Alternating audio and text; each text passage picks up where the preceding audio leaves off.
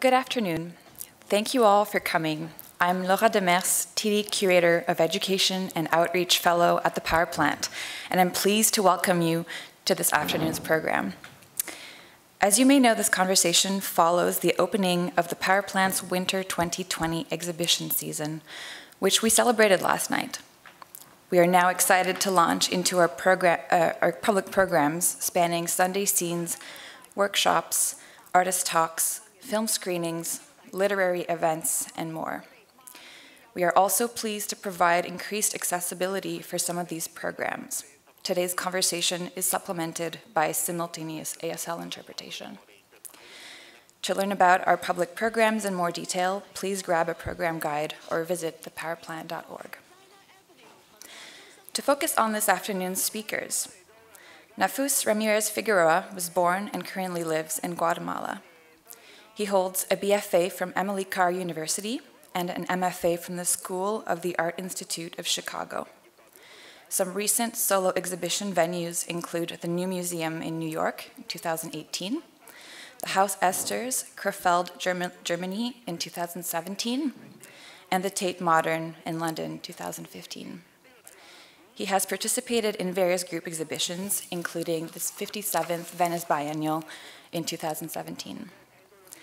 Ramírez-Figueroa is a recipient of a Guggenheim Fellowship, a Franklin Furnace Award, an Academy Schloss Solitude Fellowship, the Arco Comunidad de Madrid for Young Artists, the DAD Berliner Künstler Program, and the 2017 Mies van der Rohe Award.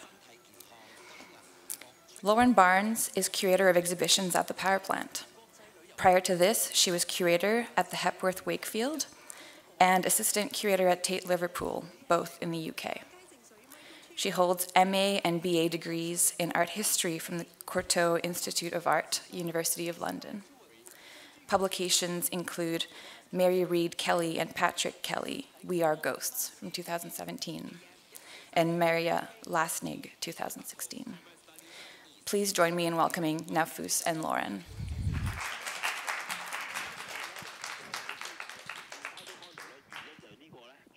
Thanks very much, Laura. Thanks everyone for coming. Can you hear? Great, good. So the first thing I want to say is it's been a real pleasure working with Naufus on this exhibition.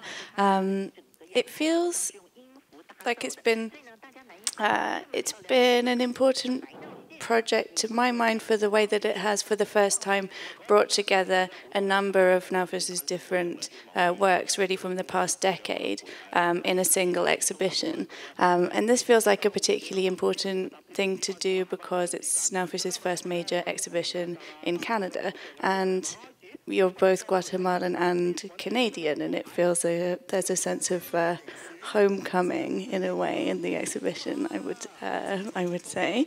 I was reflecting on what this process of making the exhibition has been like, and well, one of the things that feels very significant is the fact that I've really learned so much about the history of Guatemala and about the various histories and fictions and theories and stories that make up that history. And I think that really speaks a lot to the importance of your work, that it is bringing to light those things.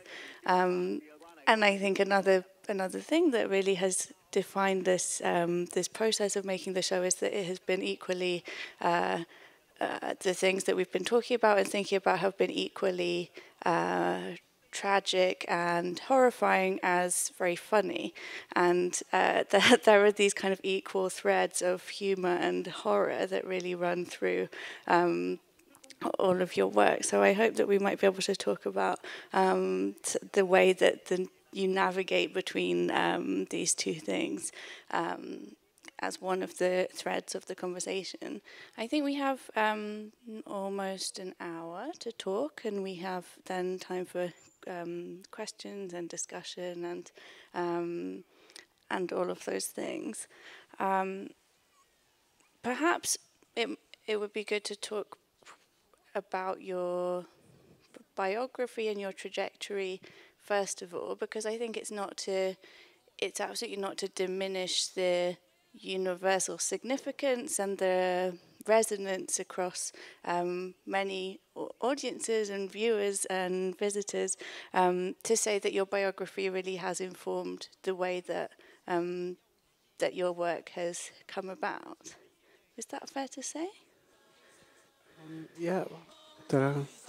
Yeah, I mean, it's always been something challenging myself to balance what actually inspires me and what the work is. I think I could probably do the same work without sharing biographical data. It is possible, but and I think also like well, going to exhibitions in the '90s when identity politics first came out was a bit tiresome in a way, because I forget who said, but sometimes um,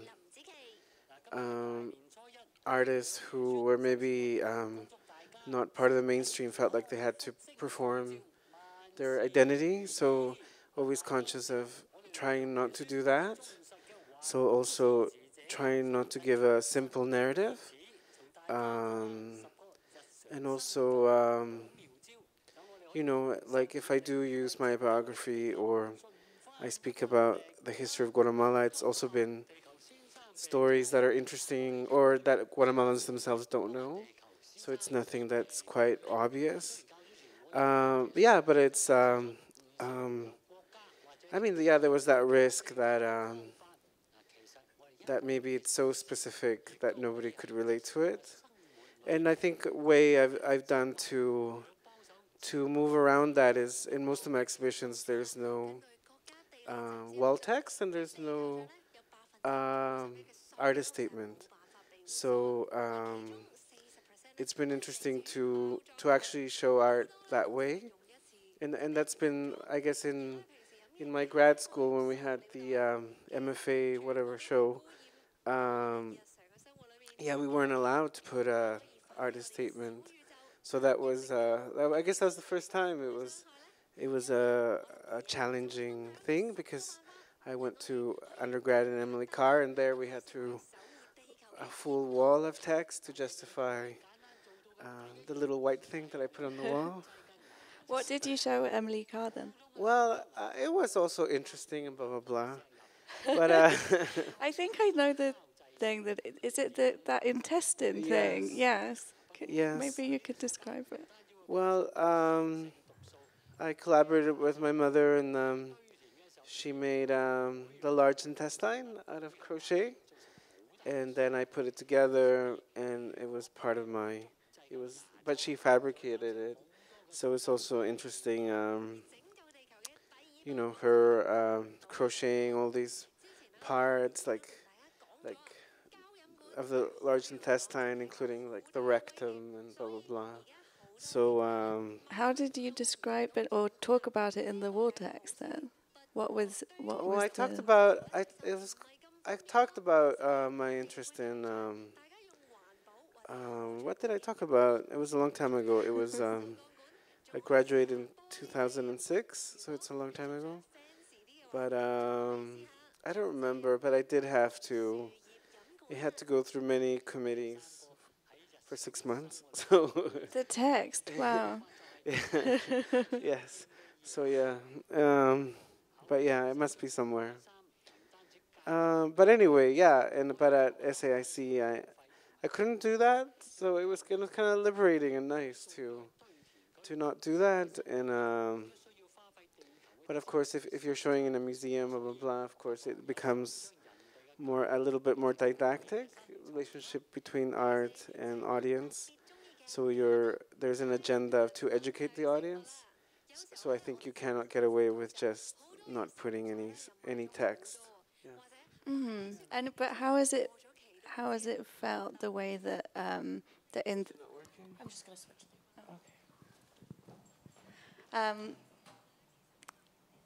Yeah, I suppose we've been I suppose in the didactic, or I don't like calling it didactic material, it's more interpretive, right? But in the material that we provided alongside the works in the show, I guess the main thing we've been trying to do is provide some kind of contextual reference points. But one of the things that's been really interesting also about this process is that, I mean, I think for many of these works in the exhibition, one could write 5 different captions for them, and each of them would be equally valid and interesting and would provide another kind of angle to look at the work. I'm thinking of God's Reptilian Finger, but I think the same could be said for many of the works, and some of the readings that I had made of the works that then when I told you what I was thinking, you said, well, it wasn't really, that wasn't what I was thinking about at all. What did you show then that do you think there's a difference then in what you were showing at the Art Institute of Chicago, knowing that you couldn't have written material around it, or knowing that you were kind of free from that? Well, I think coming out of Emily Carr, I was, at least when I was there, we wrote a lot, and then also it was more like, oh, I forget. It was more like the school of thought was maybe more linked to French thinkers. So we were trying to explain a lot and blah, blah, blah. And then in SAIC, the thought was more Frankfurt School, and I don't know, it was a different way of speaking about art. So, but yeah, when we showed art, we weren't allowed to, because the work had to stand by itself. So I think there's a good balance in the education. And also, I guess when I've shown in Europe and Latin America, which is mostly where I've shown, yeah, I haven't provided those materials, not even with my commission with Corpus Network, which all the works are really personal. But when I've shown in North America, I do. So there's a difference, and I think for a long time I avoided showing more often in Canada because I knew, or even applying for Canada Consul grants because I knew I had to justify the piece sometimes before I made it. And in the US, it's often, it's often within this, the fact that I'm Latin American. So yeah, but you get more comfortable as you go. But then, with the new museum show, which I did have the option to not provide any, well, I didn't provide any biographical thing. I just spoke about this ethnic group, which has been really screwed over last 200 years. So there, I think for me, it was more like, my intention was more to get people aware of these people's history. So I took an opportunity more to, in the text that I made, people could find out about the Achi people and how they're now homeless because of this hydroelectric dam. So I guess for me it was there, but there was nothing apart from the fact that I'm Guatemalan that was really about me. But I could have provided no text, but the text was important. Yeah. Yeah. I guess that there's a particular, one of the new commissions in the exhibition, so we commissioned 3 new pieces for this show, and one of the works is very autobiographical, really, right? The Kakashte piece. Maybe you could explain a bit about where your interest in the form of the Kakashte came from and how it manifested in this new work. I'm not sure really. Well, I think it started because I saw some elderly men carrying a kakashte up a hill, And I was really shocked. I don't know, because I hadn't seen that scene for a long time. I forgot about it.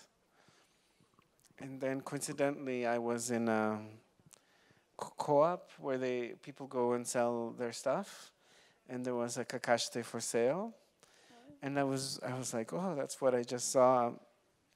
And then I just started researching about it, and I was really interested in the fact that kakashite, which is sort of like a grid, traditionally a wooden grid or a bamboo grid, which you can strap to your back in the most simple form as almost like a backpack. That it was both in Central Mexican languages, both a word and like a glyph and a thing, and it meant carrying. So it was really interesting that you can make a form and it was also a word. So then, and I really got into like reading about kakashite, and then I saw this painting by Jean-Frédéric Waldeck, and then and I was really disgusted. Was this Jean-Frédéric Waldeck? I don't know if I'm saying that right. He was an early 19th century Franco-German person.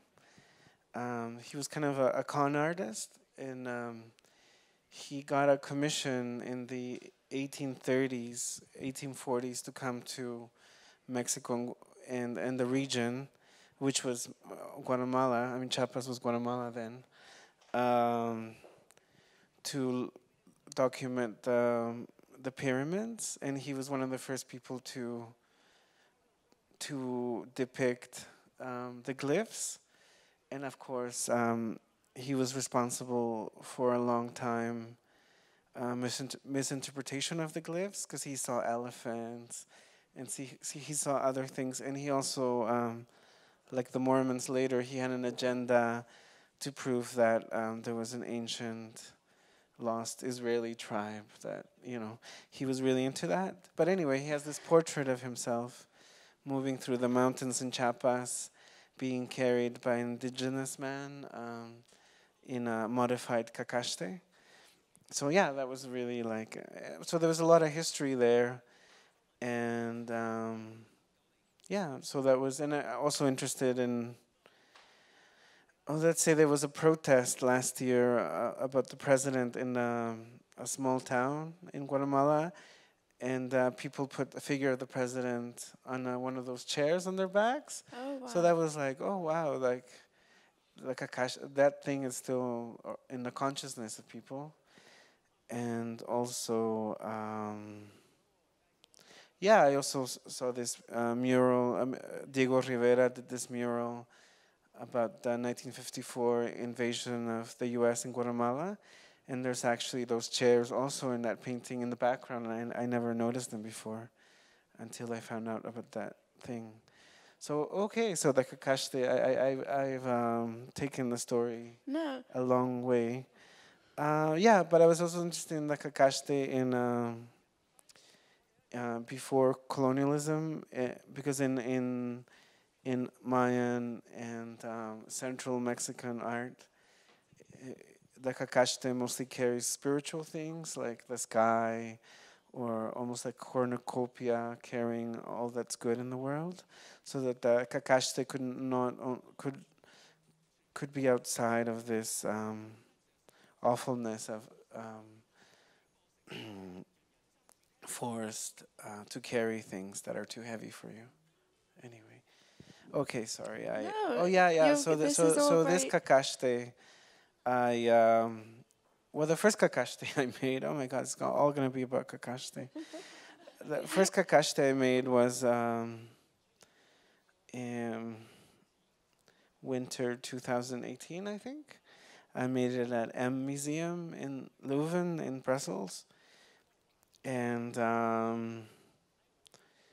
I had this experience where I was at the Musée Quai de Branly. I don't know if I'm saying that right. And then I was looking at some Nigerian figures in a window cabinet, but they're double, you know, they're all around. And then I saw this man of African descent across from me, and I thought, oh, he looks like my godfather. But then I thought, it cannot be my godfather. I'm in Paris. But anyway, he later WhatsApped me and said, oh, I saw this young man, and he looks so much like you. Blah, blah, blah. And then, when I was looking at the Nigerian things, I was thinking about him because he's Afrocentric, or he's really into Nigeria and also the heritage of that in Latin America and blah, blah, blah. So then, and then I was interested in these objects that we were both looking at. And then we were projecting these narratives of being Guatemalan, or him being of African descent in Guatemala, and by how these objects, we were imposing our own interpretation on it. But of course, it was a necessary interpretation because of the whole programming of taking culture away from people, that such a projection was okay, I think. So then in the M Museum, I basically made a kakashte with a bunch of objects that I project myself onto in this kind of ethnographic museums. But for this kakashte, because it was my first big show in Canada, blah, blah, blah, and because I came to Canada as a refugee with my grandmother, I wanted to make it more specific. And originally I wanted to make a kakashte about the objects they give you as refugees when you come here, but it ended up being more objects that told a story about my grandmother's life before coming here and then here and things like that. So anyway. And if you was anyone here at the opening last night, Naufus did a really amazing and moving performance in which he unwrapped the objects from the kakashte, so they were all bound up onto the grid structure, and then Naufus unfurled them gradually. So all of these objects, which somehow, as they're unfurled, start to paint a picture of really of an individual and the kind of objects that one accumulates around oneself, whether they're practical or decorative sometimes, or so there's like a tiny little elephant because she collected elephants, right? And there's the tree of life, that kind of religious little memento, I guess. And then things like bottles of perfume, of different medications. There's a bedpan. There's a quite small crutch, shoes and a hat and things. All of these things which really, I'm interested, I guess, in the way that they all have a bodily relationship. They're all somehow objects which are appendages, or how they have a connection to the body, I think, and they make us think about how we kind of construct our ourselves through these objects. So it was amazing to see you unfurling that, and it felt very significant that it was happening here to me. There's another work which is related to that, which Naufus made for the power plant exhibition, which is inspired by another kind of structure which really has to do with carrying and the idea of what the kind of processes of carrying and extraction and of shifting material, whether it's cultural or natural, from one place to the other, and the kind of insidious ways that that happened under Spanish rule in Central America. I wonder whether you could explain a bit about the bed. Okay. Well, I've become really interested in plants and also in the transportation of plants. So, um, but and that's become other projects as well, or future projects. Um, but I was interested in the history of this ward case, which was a 19th century innovation to be able to transport plants from colonies or countries that that were intended to be colonized or hopefully colonized by different European powers. And yeah, but then at the same time, when I was thinking how illegal it is to transport plants across borders without the right permits, because I am a plant collector and I've been having a hard time expanding my collection in Guatemala. There's a few plant collectors, but they don't want to share their plants, which I totally understand. But The way to do it, apparently, Naufus was. I don't want to mention anything. Uh, but Okay. but there was a well-known, but discreet orchid thief in the 60s, 70s who, while stealing plants from South America, lived partly in Guatemala. So you can sometimes find plants which are now extinct in Colombia, in Guatemala, sometimes randomly in nurseries for normal prices. So it's become less about this internet shopping of rare plants to more like going to nurseries all over the country trying to find one. And anyway, but I was also thinking about in Vancouver, the Guatemalan community was granted use of a little bit of land from UBC in the 80s to build our own garden. So we called it the Maya Garden. It's, I think, also other groups in Vancouver were also allotted part of land. I think I forget what countries, but also as obscure as Guatemala. So, so we used to go there and plant and you know and the seeds that we snaked into Canada for the different herbs and vegetables that we eat and other Latinos don't eat. Then we were able to grow them and also the group was, because most Guatemalans are Mayan indigenous, so of course it was a nice group.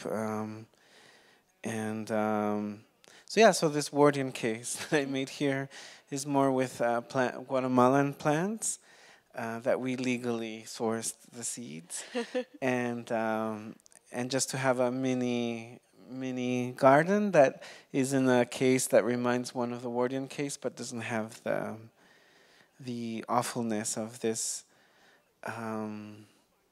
late 18th century, 19th century.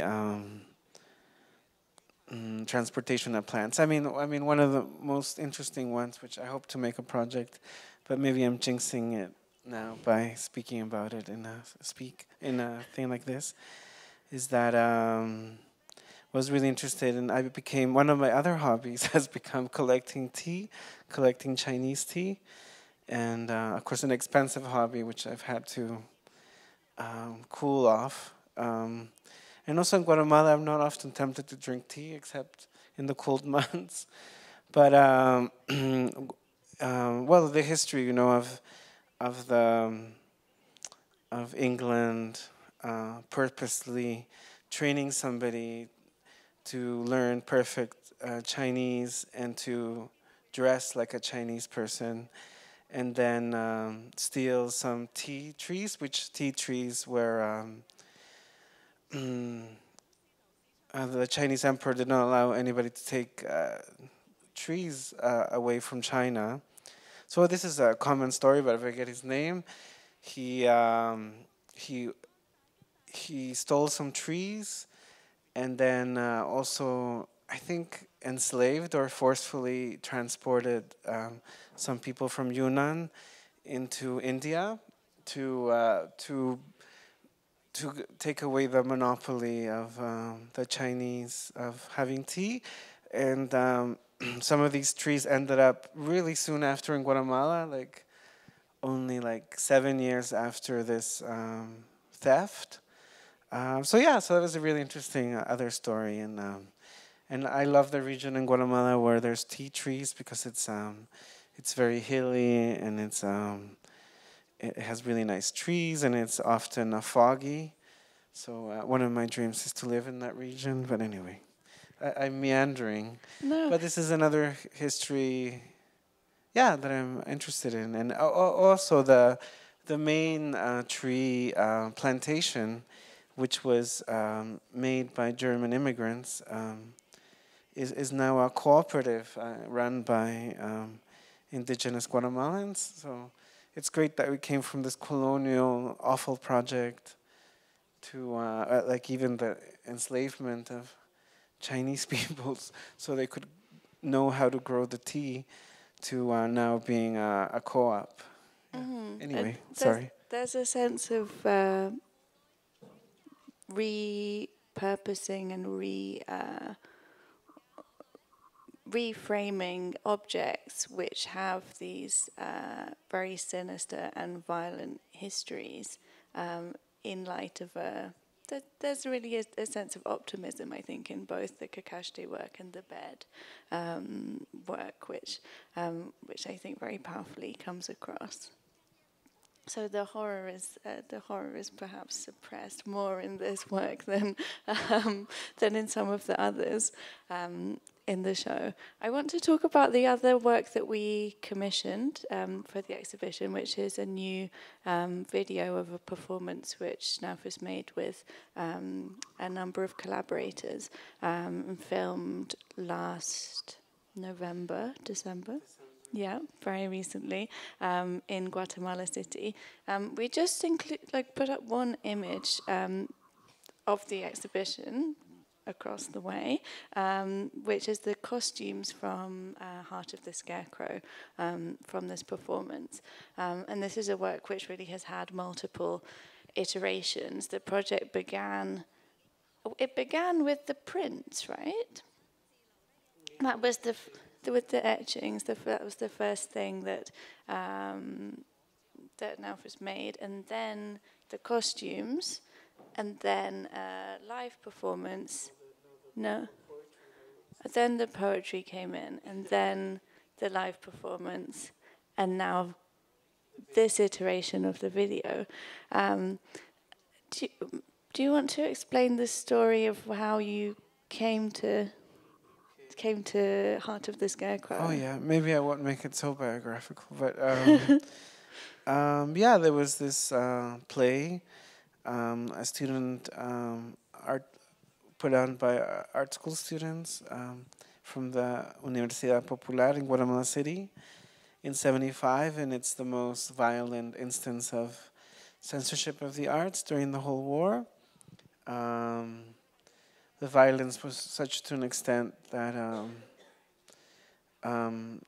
the theater was bombed, so all the roof burned, and also people after that were hesitant about doing experimental or political plays, and many people say that the trauma can still be felt now, because Guatemalan theater in the 60s and 70s was really forward-looking. I think that's how it was maybe the medium that was most innovative, and it had interesting titles like, well, The Heart of the Scarecrow, or The Indigestible Fish, or the fish that cannot be digested, and also Trial and Execution of a Chicken is another one. Do you know what those plays were like? Is there a memory of them? Yeah, I mean, those plays are still put on. I don't know how they were in the original. They're probably more experimental in the original thing. I know that Trial and Judgment of a Chicken is quite controversial, and I don't think people do it much.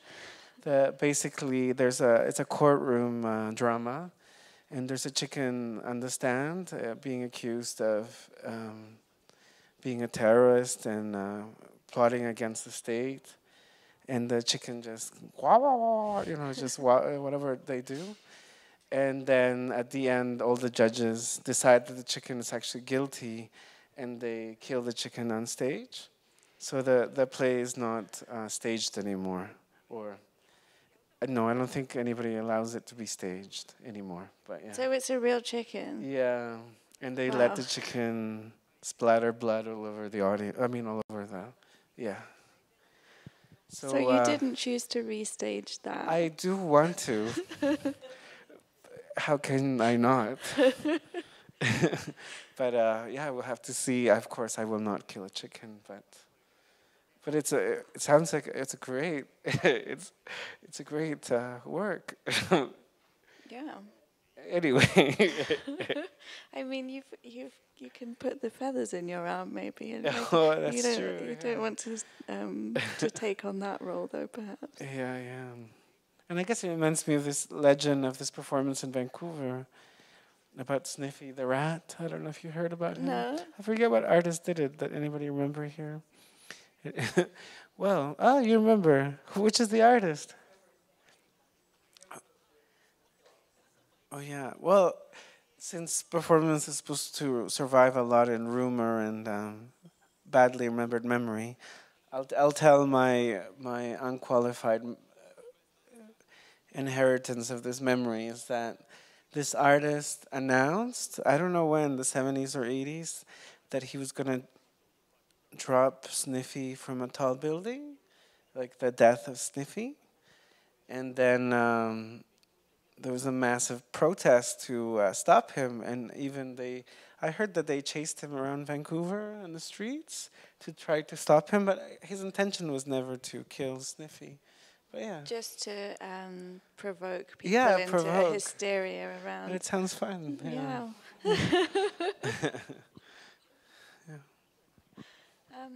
Okay, so we've avoided provoking hysteria around a potential death of a chicken. So Heart of the Scarecrow. So I wanted to, there was in the original commissions for the performance in Sao Paulo and LACMA. Well, the costumes were made in Sao Paulo, and in Sao Paulo everything is 3 times more expensive than here. So then the fabrication of the costumes was like 10,000 each. Like, it was really expensive. And then so there was no budget to make a document of it, and which is really important to me.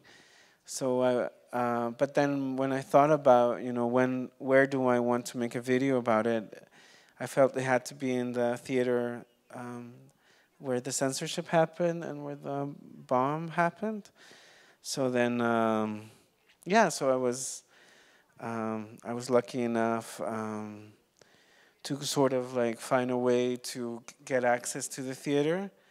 And then the daughter, the current director is the daughter of the director in 1975. So there was this thing about remembering and also not remembering, because the censorship was so profound that no photo documentation, as far as we have found out, survived, and also the script is lost, if there was a script at all. Maybe it was too experimental to have a script, and so then that gave way for me and Winston to. Winston is the poet whom I asked to write a poem, which and who also plays the Scarecrow in the video, to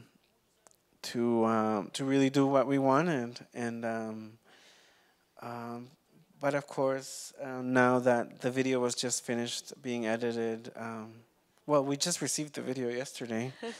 Then me and Winston noticed how there was no element of revolution in our work, or no element of,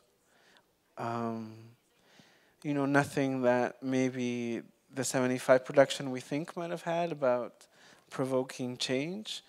It was more about, I think our Heart of the Scarecrow is more about what it's like to navigate the world in the world that we've always known, where it's in the world that we live in now, with the rise of the new right and globally, and also this kind of speech that people have in order to avoid speaking about hard issues. Yeah, but and then yeah, so it's interesting. But I'm also hoping that since in the Sao Paulo and Los Angeles, and now the video interpretation, they're all different performances, that in the future other performers can put on the costumes and make their own Heart of the Scarecrow. But yeah, but it was nice to, with Wingston, to sit down and decide what part of his really long poem to use and to make a structure and to make a version that we had more control over.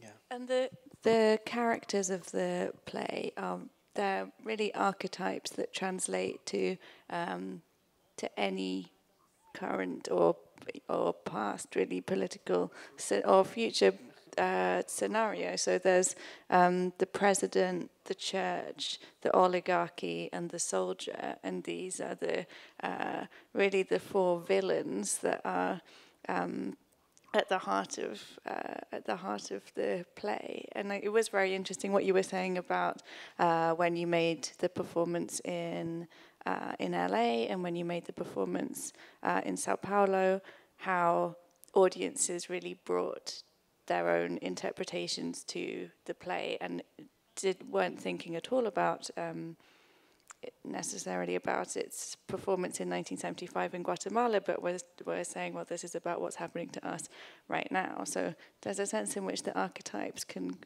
rather disturbingly, I suppose, continue to relate very precisely to things that are going on now. I think the play is, and the performance is really, and it's incredibly powerful, the way that the characters are, somehow they're existing in these, they're villains, but Naufus said they're villains, but they're also victims, so they're somehow confined in these kind of grotesque costumes, and they're kind of grappling with being within these identities. The thing that I really love about the way you've chosen to display them, the way they've been also displayed in the past, is that they do become effigy-like. So the faces are stuffed with straw. They really feel like not just a display of performance costumes, but they really become very potent sculptural objects in themselves that have a sense of a kind of haunting effigy about them. How are we doing? Okay. What else do we want to talk about? I want to talk about God's Reptilian Finger, because this is a work which I suppose in a way it has a different formal language to some of the other works in the show, and it really is an immersive environment that introduces a very different kind of pace, I suppose, to the exhibition, and also really brings to me a sense of a total kind of collapsing and exploding of conspiracy theory, religious mythology, archaeology, and exploding of all of these kind of belief systems, which I think is a very useful way to then go about thinking about the other dissections of history in the rest of the exhibition. Maybe you could explain where it emerged from, this work. Well, it emerged from a residency I did in Weimar, I think in 2012 or 13, I don't remember. I think it was 12. And it was like the worst winter in 300 years in Weimar. So there was a lot of snow, but I had a really nice, apartment, which was this 19th century building that was always meant for artists. So it had a nice Belle Epoque kind of garden and stuff. And also elevators that just paintings fit in. So and across my room when I lay down, there was the pavilion of, I forget who, but it was the counts or the dukes of the area. And in the mausoleum, which is the largest mausoleum in the cemetery, there is the Guta is buried there, and also Schiller. And so then, or the missing. Well, yeah. And then I had like these dreams about because Schiller's head is missing, no. So then I had this dream where I went down into the crypt, and there was a plinth with a vessel and this molten liquid, like molten jade, flowing off it, and there was the skull of Schiller, which is made of jade, and then the liquid just melted off it. So so it was a very dreamy, winter-bound residency, and I also watched lots of conspiracy theories videos, and I really got into this whole reptilian race conspiracy theory. And I also ordered books so I could be more critical about how conspiracy theories function. And then I wanted to do this installation about this thing, and also conflated with Mormon mythology, specifically about the ancient American roots of Mormonism and the projection of their archaeology. So I proposed this first to Cos Okwi. When it was his biennial, he asked me for proposals. I proposed it for him, and I was like, "Oh, this is my strongest proposal. I hope he likes it," but he didn't accept it. So then, so I had this proposal for a bit, and then the Gasworks came out or commission, and then I was able to realize it for then. But I did do a miniature version in my studio in like 2014. So I don't know. I just wanted to play with something which is more about this kind of like trashy information, and also a lot of people who make these videos, I think maybe they come from places in society where they feel a bit they don't have a voice. I got that feeling from watching all these YouTube videos. So their voice was these conspiracies, and also they go really deep. Almost like in a dream, like that the origins of this reptilian race, which runs the world, is this affair that Hercules had with this serpent woman in Scythia, and that one of her children became the king of Scythia, and the two others went abroad, and the two others are the ancestors of all the monarchy in Europe.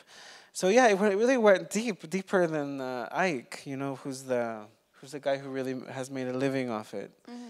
And also, I don't know, so it was fun to, since I was in this residency, having all these dreams, to also go into people's narratives. And I was also interested in how, at the core of it, I think, is how you put a bunch of words together and suddenly you get a narrative, and how I think any narrative can quickly fall apart, and in any way, in any fashion.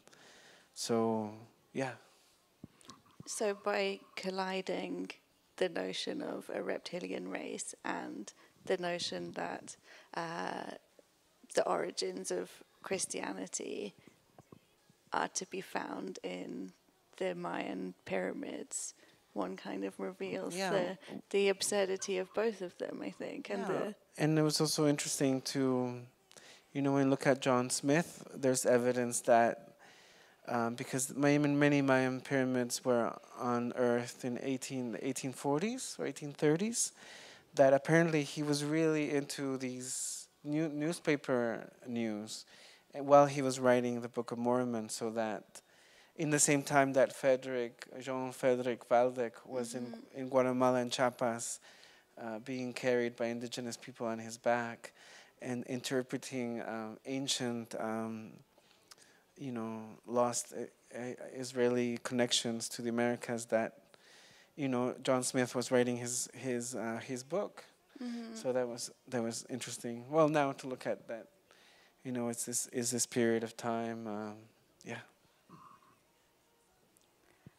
One thing I wanted to shift perhaps slightly as a last question was about your performance work and the question of when you perform yourself and when you involve other people. So when you've made collaborative works and worked with Winston, for instance, how do you make those decisions?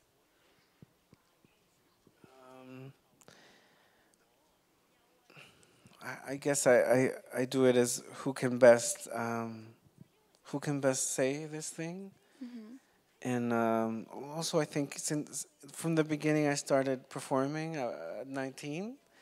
I was exposed to a lot of senior performance artists from Canada. Like I remember I was 20 and I came with my friend Irene to see a performance by Tanya Mars about her being an older performer and blah blah blah, and maybe, and then also I forget, somebody else in Vancouver had I guess Margaret Dragoo was also vocal about her being an older woman performing, although they were not older, but that was 20 years ago.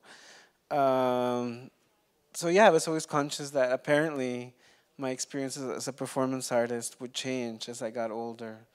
And I think as I get older, sometimes I just want to involve other people.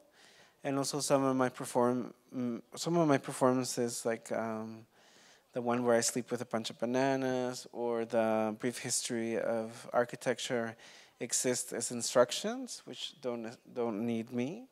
So they're and the instructions were collected by the Guggenheim, which is the first time they collected instructions, which was strange for me to know, because I would think they had more instructions. But also the fact that things could be an instruction and not be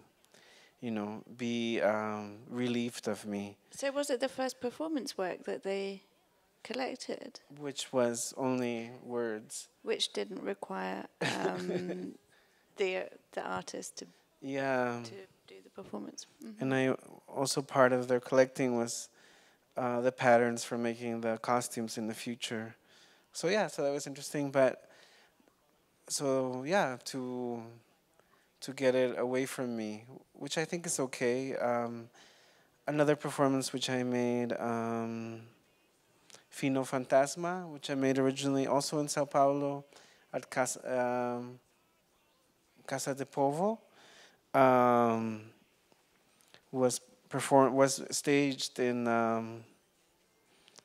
is it Malba in Barcelona, or yeah, Macba, is it?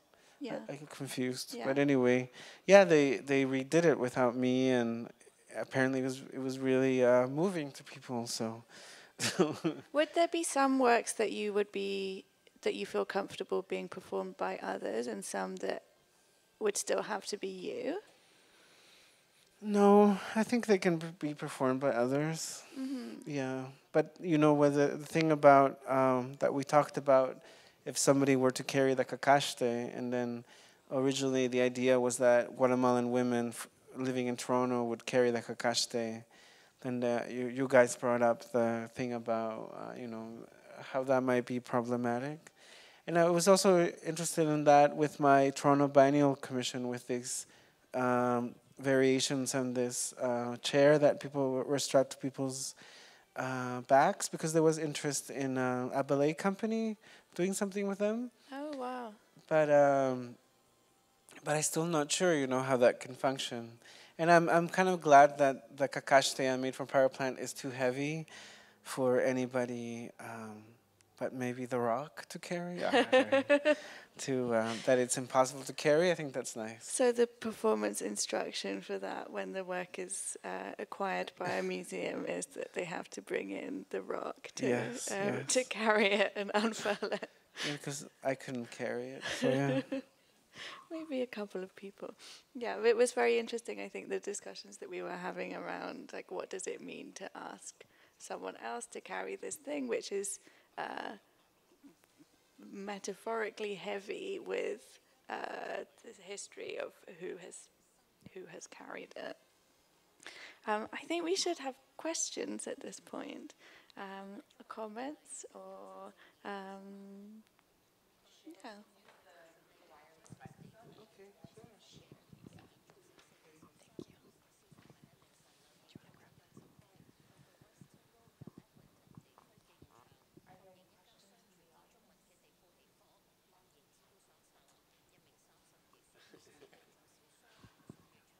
Thank you very much for a great conversation. I actually have a couple of questions. Wow, this is really loud. One that's very specific about the work where you paint someone blue, like with a blue paint. The question is what the paint meant, the act of painting, and also why that specific blue. The other question is all the other videos where there's like an element of a dream, I think, like that's what I understood at least, like that they all incorporate some of your dreams. How do the dreams manifest in the work?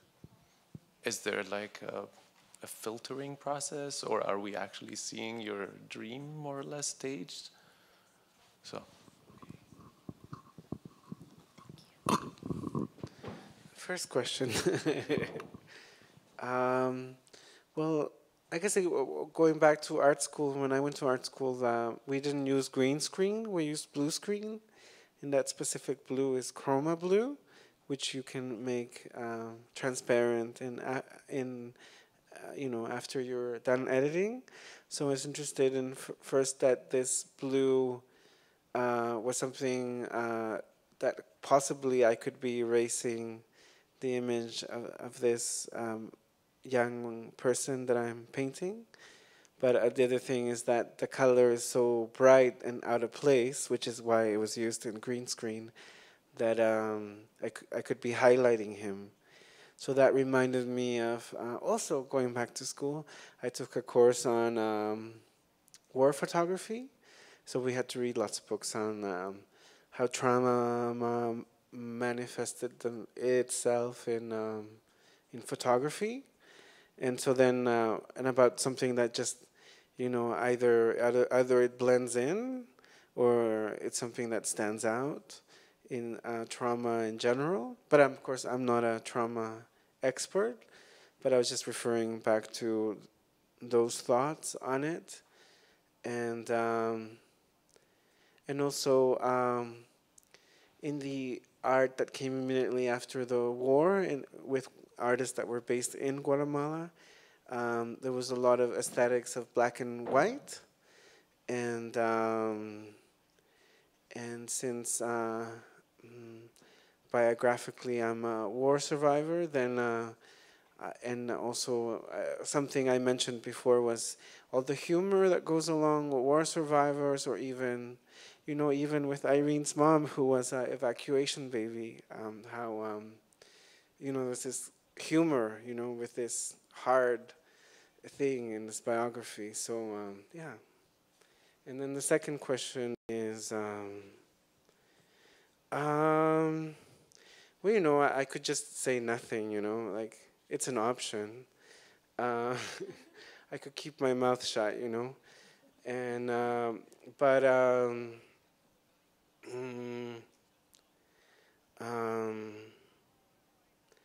I guess I do believe in original images, and I do believe in the continuation of art. So I think dreams to me, or imagination or visions, do contribute to my art practice, and I do something I believe in. Sometimes I feel like this whole idea that nothing new can happen, or that there's no space for new images is, I don't know, it sounds like you're just watching too much TV, and maybe it's some kind of capitalist propaganda. I don't know, it just sounds weird. Like, of course there's new images.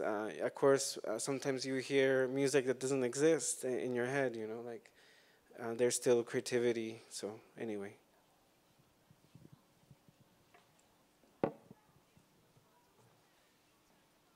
You don't want to ask anything? I forget your name. No. Hairbot. Hairbot. No? Sound clear, right? Okay. What about you, one of you ladies? No? You haven't seen the work yet? Oh dear. Oh, enjoy yourself. Christine. Nothing you have an answer. I'm proud of it.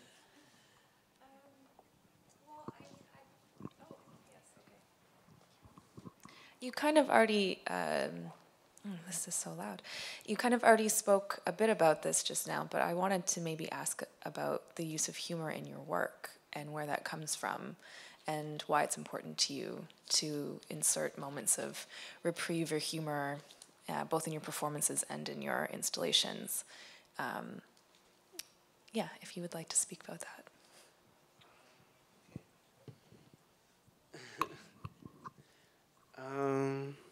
Yeah, I think I responded, you know, like this whole thing about when you're amongst other people that live through things, you do share moments of funniness.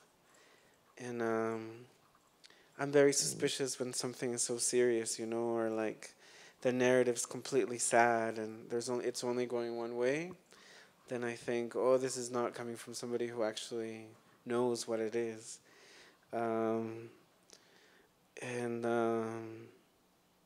Yeah, maybe I think it's maybe not so authentic. So then, also maybe I just you know, I laugh at my own jokes a lot. So maybe I'm just funny. And recently, one of my uncles who lives in Vancouver went over to the town where he was born, and then he went to find his uncle, who's now very old, like 90 or 80 something, and then his uncle is a notary, a bilingual notary in Quiche, Maya, and Spanish, and so then my uncle noticed how his uncle wouldn't really talk to him because who's this stranger? So he started speaking to him in Quiche, saying, oh, blah, blah, blah, blah, and by the way, I'm your nephew, and then, where's this going? Where's the story going?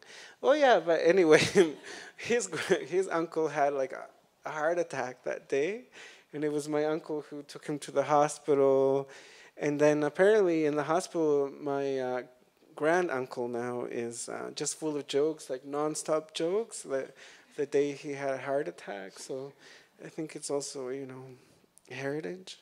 Yes, anyway.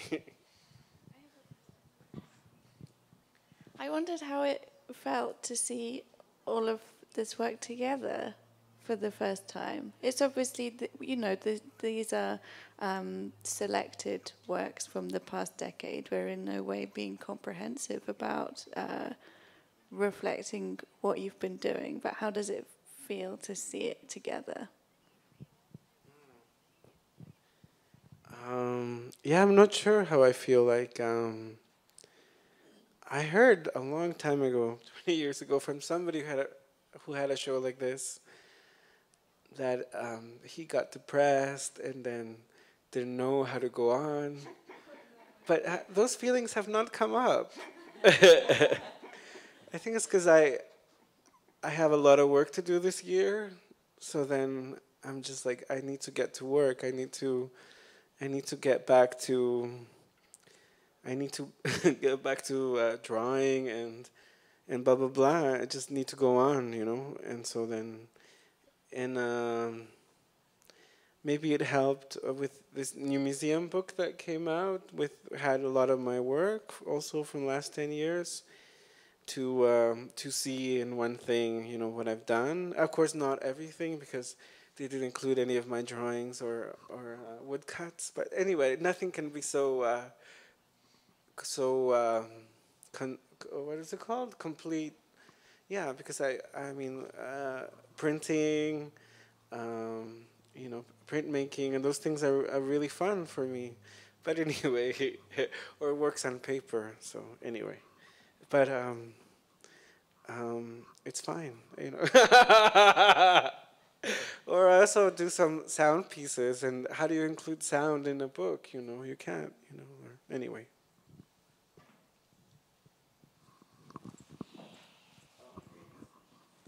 Ah. Yeah, you were talking about age and you know the changes on you about performance, but in general, how would you describe aging and looking back on the pieces or arts or performance that you had in a young ages? How would you see that? Can you tell us more about it? Well, in 2013, the house that one of my uncles had bought in Vancouver, where I stored all my art, burned down. So I lost everything I did in my 20s and early 30s. So then, yeah, I guess that's one of the things why things go back only 10 years. But part of me thinks it's a good thing, you know, that all that disappeared, because I'm not sure whether it was good art or not, but I was very prolific in my 20s, like almost a performance a week, no, a month. So, yeah, and so I cannot look back that far, and whatever embarrassing things I might have done in my 20s might not have survived. So, so it is a relief. Although I'm having a show later this year in the first place where I showed internationally. So it would be funny to do something there, because I'm not sure the video of what I did there 18 years ago or whatever survived. But anyway, sorry, I went on a thing. So yeah, I mean, there's not really. I've been very prolific this past 10 years, but going further, there's not much. Yeah. And I'm just wondering, even if you think about that, who you think your audience is, and I guess I'm thinking about where your voice is coming from, because sometimes some works seem very Guatemala and some don't. Some are formal and they look that, you know, they fit into a white cube, I guess. So well, Guatemalan art since the 20s has been really formal. It's really funny. Like, the things that Guatemalans like are like clean geometry, you know, clean messages and ways of expressing. So it's really different in a way than the history of other Latin American countries, where it's been more crazy or more fun and maybe more images of trees. So I think, you know, like I think when this house burned down, blah blah blah, I think forever, for every new commission that I have, I just do what I want in that moment without thinking about it much, and when I did start to show my art more 10 years ago in Guatemala City, I was surprised how many people got it, you know, like, and especially how many children like going to my exhibitions. So I think Guatemalans love the formality, and I try to ignore that, because I show in a lot of places, and I cannot be self-conscious about whether some people in Korea might not get it or things like that, you know, like, of course they'll get it. or something. They'll get something. Yeah. Anyway. Oh. Okay. I guess the question I had was like about this concept of biography. What I find interesting about it is less the biography and more the strategies around biography, like the kind of resistance, the enveloping of it, the emotions. So like pushing against it or sidestepping in a way. Like I think it's very interesting in terms of what is biography in relation to art, and is it like I mean, there's a whole history of that, but is it a colonizing strategy in some ways, or exoticizing, or of one's life or self, or I'm not sure, but I just wondered if you had any comments about the politics of the emotions. Or Well,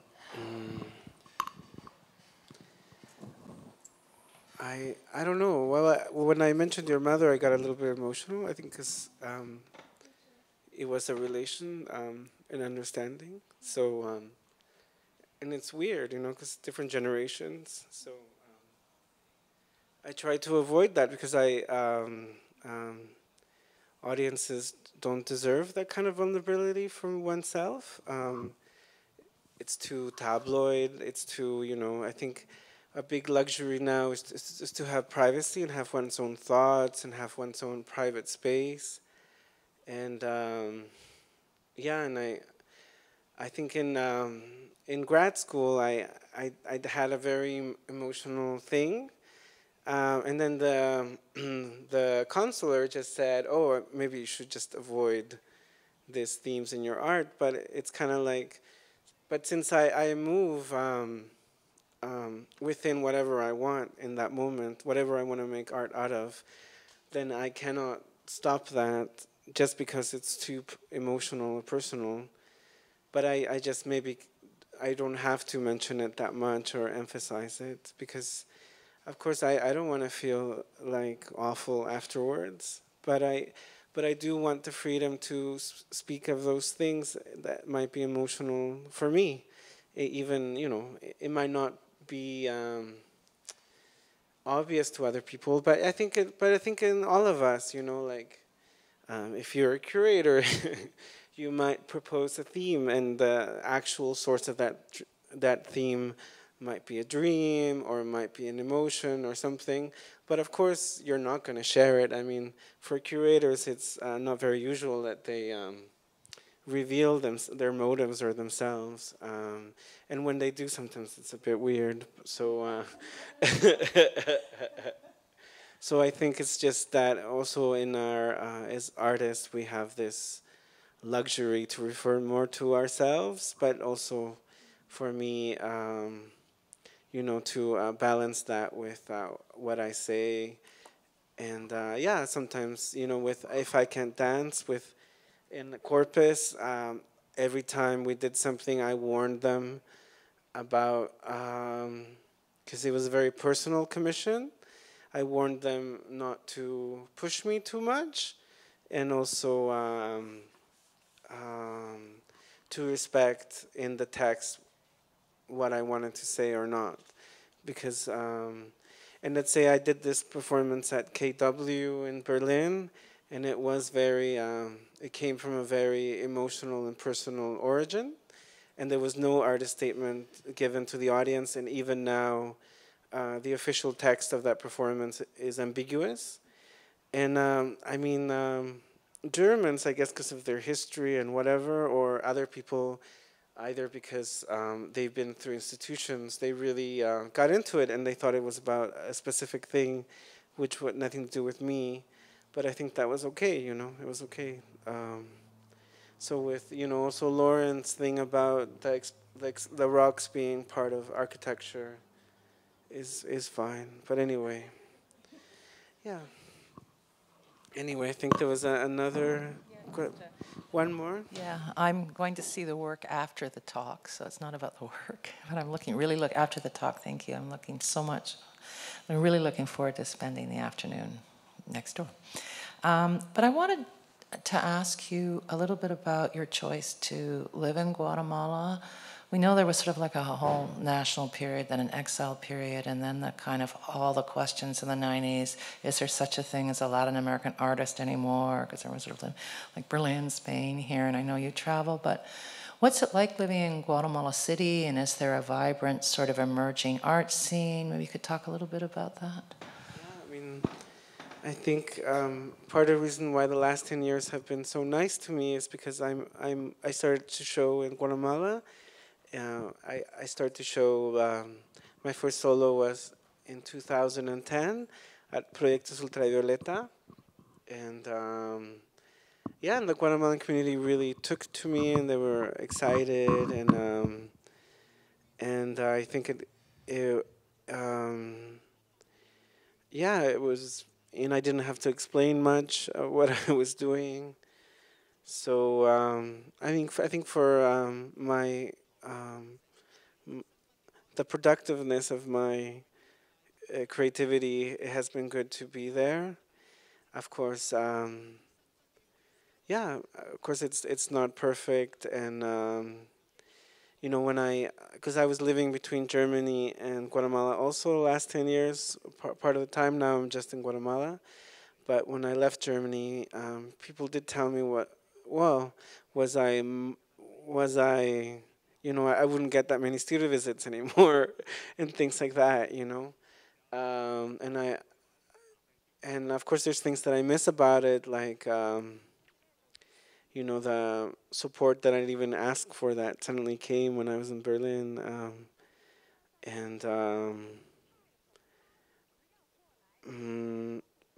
But as a principle, I wanted to make my studio in Guatemala and produce from there. But of course now, because there's so much bureaucracy about getting art out of the country, then I'm not sure how that's going to work. But what is your question and the thing? I mean, is there Latin American blah, blah, blah? I don't know. That seems to be questions other people ask. And the Guatemalan art scene is very rich, and it has a strong history and a strong identity of what it likes and it doesn't like. Like, it likes, you know, clean things, it likes clean statements, blah, blah. Of course, I don't fit into that. But, you know, there is a little bit more of an interest in the Guatemalan art scene. Like, there was the show by Vivian Suter, who's a Swiss Austrian Guatemalan that's been living there most of her life. Also, there's a book that's going to be published by Yale Press or something on the history of Guatemalan arts coming out soon. So there is, yeah, but it's also nice to come from a scene that doesn't have a defined identity, like, which is, you know, in a way that's also nice. I was going to say something which might be offensive, but to Canadians, but it's also nice to make art as a Canadian because nobody really knows what we're going to make. So that Guatemalans have the same luxury. You know, nobody expects you to make a star-spangled, you know, painting or something, you know. Anyway, yeah. So that's it. Thank you. Thank you so much for all of your questions. Thank you, Naufus. Thank you, Lauren, for agreeing to share all of that with us. And then, yeah, I would urge everyone to go see the exhibitions. This will definitely be super enlightening for everyone. Or confusing, but which is also good. Thank you so much. Thank you.